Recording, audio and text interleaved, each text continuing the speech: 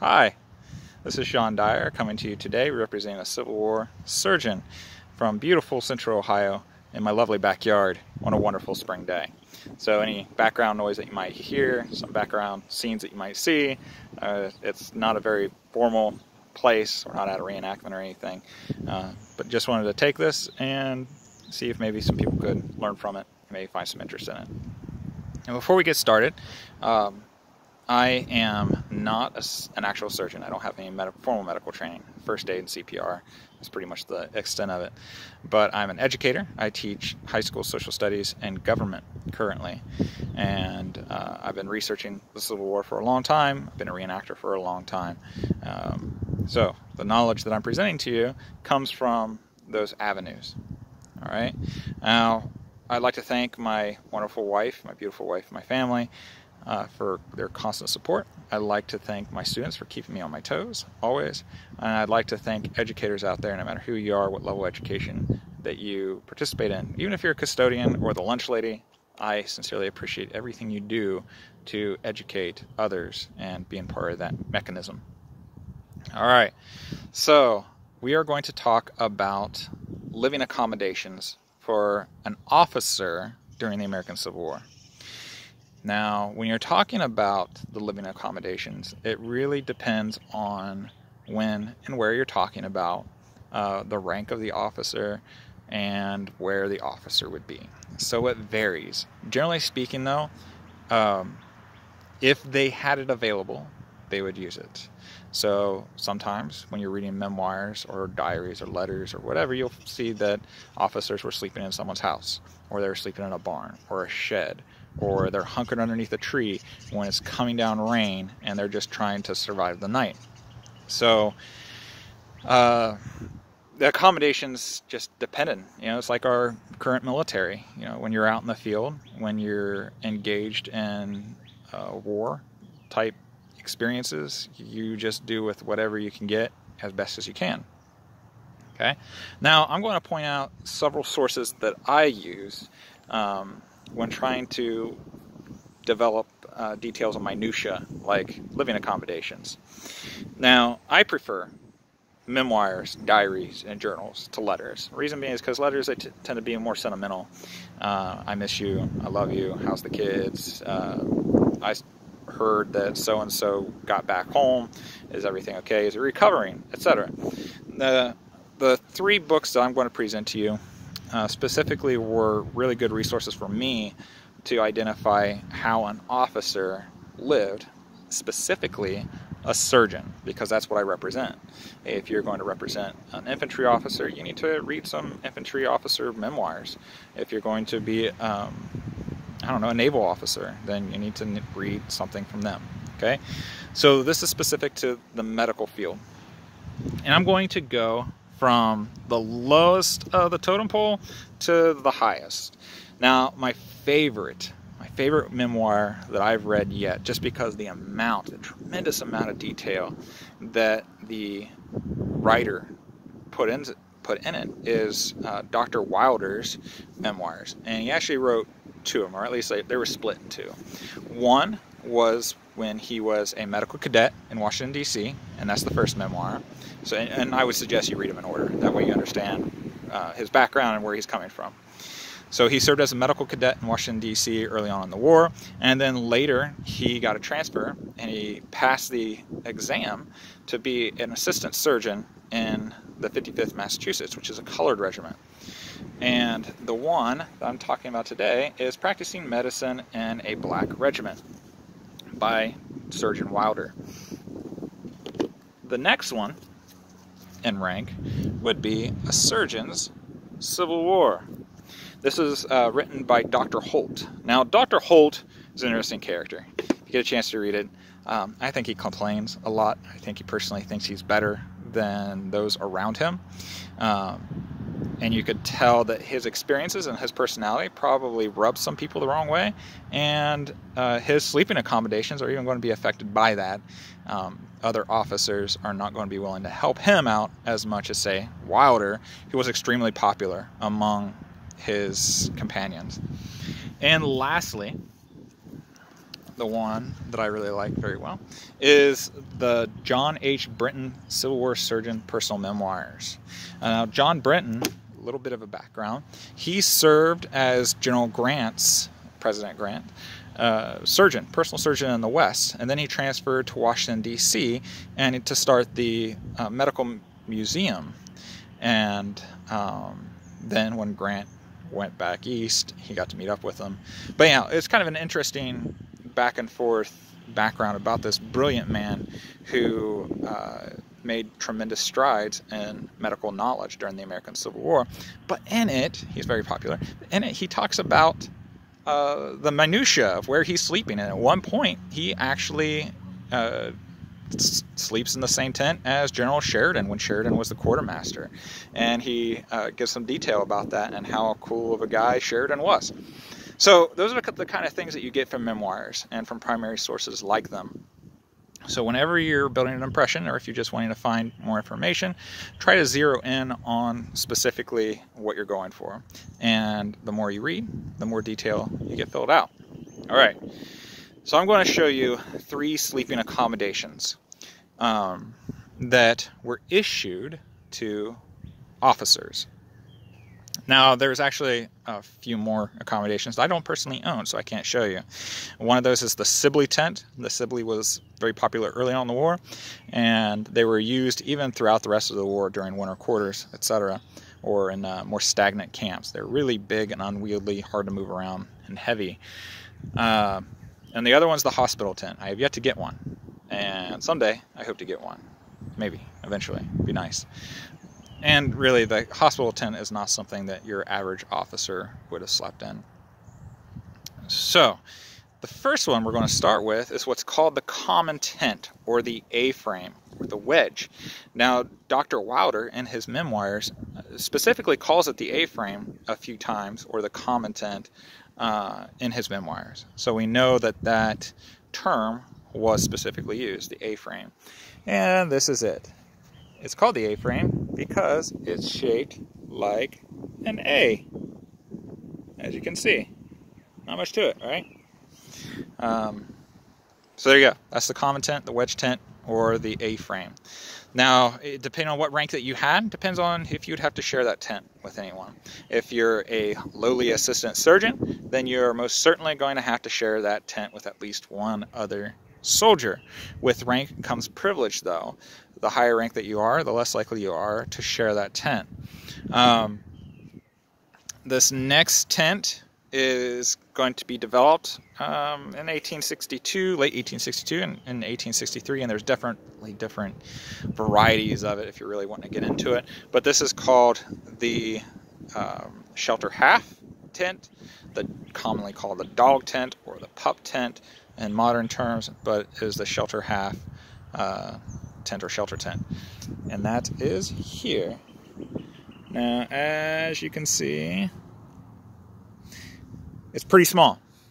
Now, for this particular tent, each officer, even if you're a lieutenant, you were issued one entire tent, which is nice because it's not very big. I'm 6'1", and I had to decide which end is going to get wet or cold for the night. And also, for this particular example that I have set up, it's not set up in a common fashion. The poles that I have here were developed, they were patented, and they were supposed to be issued with the shelter half, but there's very little evidence that that ever really happened. Most soldiers would go and find branches or posts or something else to set up their tent.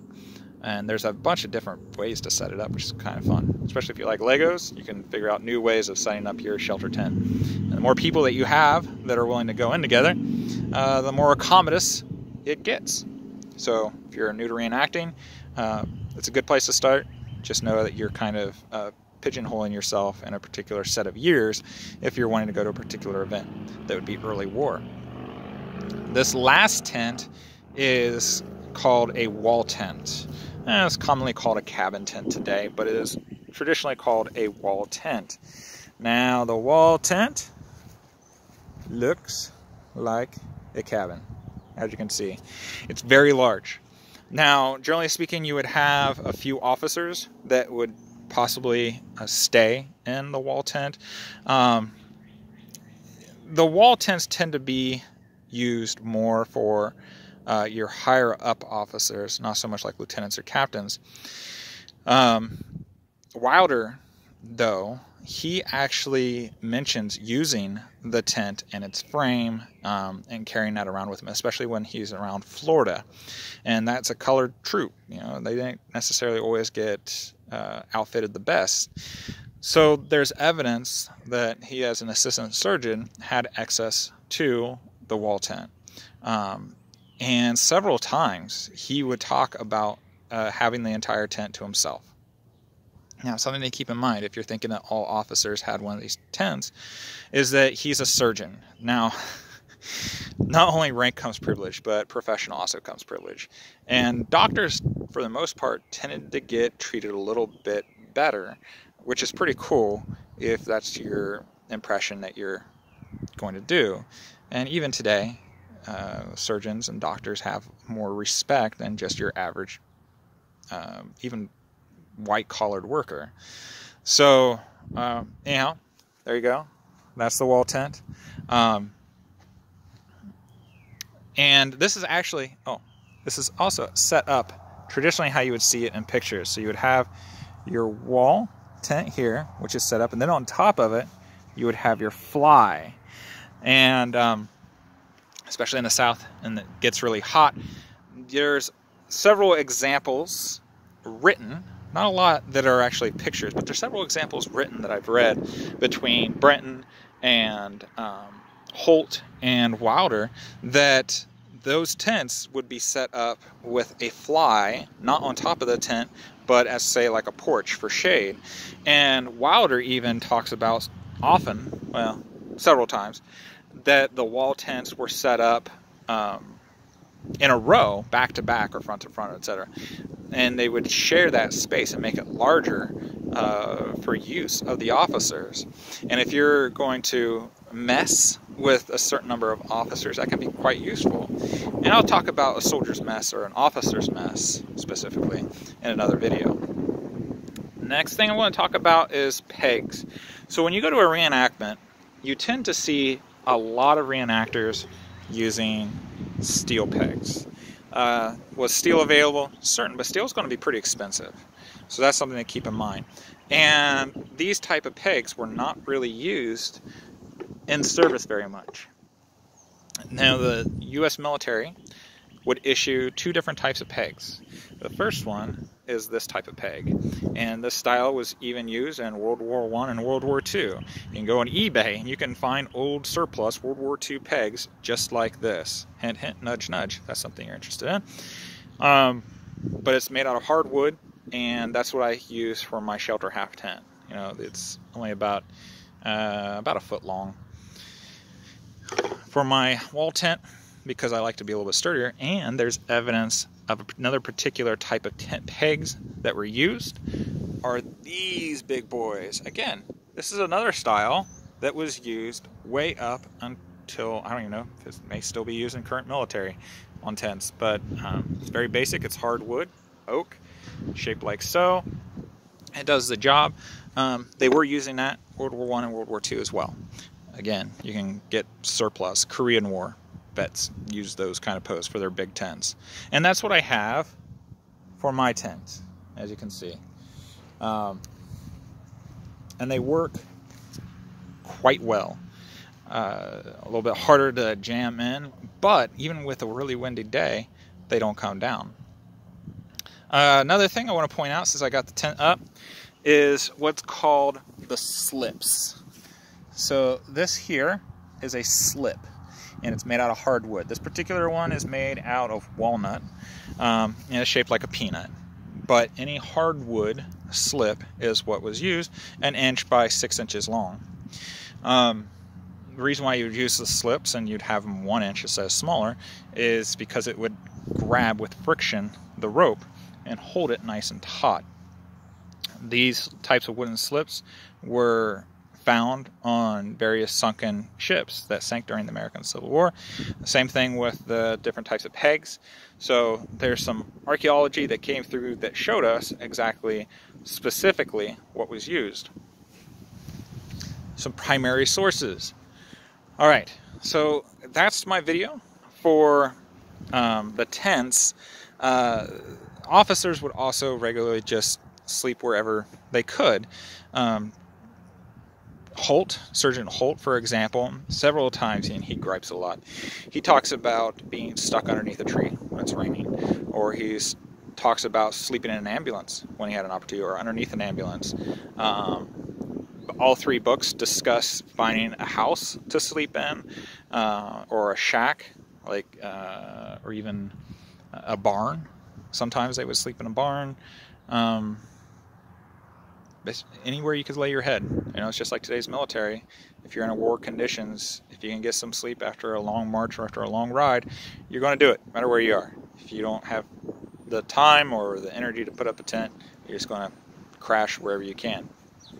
Some detail that I actually do want to add, I just remembered. When it comes to wall tents, there's a lot of evidence in Brinton's book and in Wilder's book, in the more permanent camps, where you're only moving like a few miles here and a few miles there. Wilder moves frequently, like once or twice a week, easy. And they always discuss finding lumber, either from an old military camp, or getting lumber from the quartermaster, or just going out and foraging for lumber, and using that to floor their tents. That is something that's talked about significantly by Wilder, and it's mentioned quite a bit in Brinton's book. So that's something to keep in mind too. If you're a reenactor, though, just carrying around the big old wall tent is kind of a pain enough than carrying around a whole low store full of lumber to make your accommodations more comfortable. But yeah, that's all I got. If you have any questions, please send me a message. I'd appreciate it if you liked my video, and if you subscribe it and share it, pass the word. If there's something specifically that you would want me to cover, especially when it comes to talking about officers, let me know, and I'd be happy to cover it if I can. Thank you very much. Have a great day. Give a kiss and hug to your loved ones. Keep them close, and I will see you guys next time. Take care.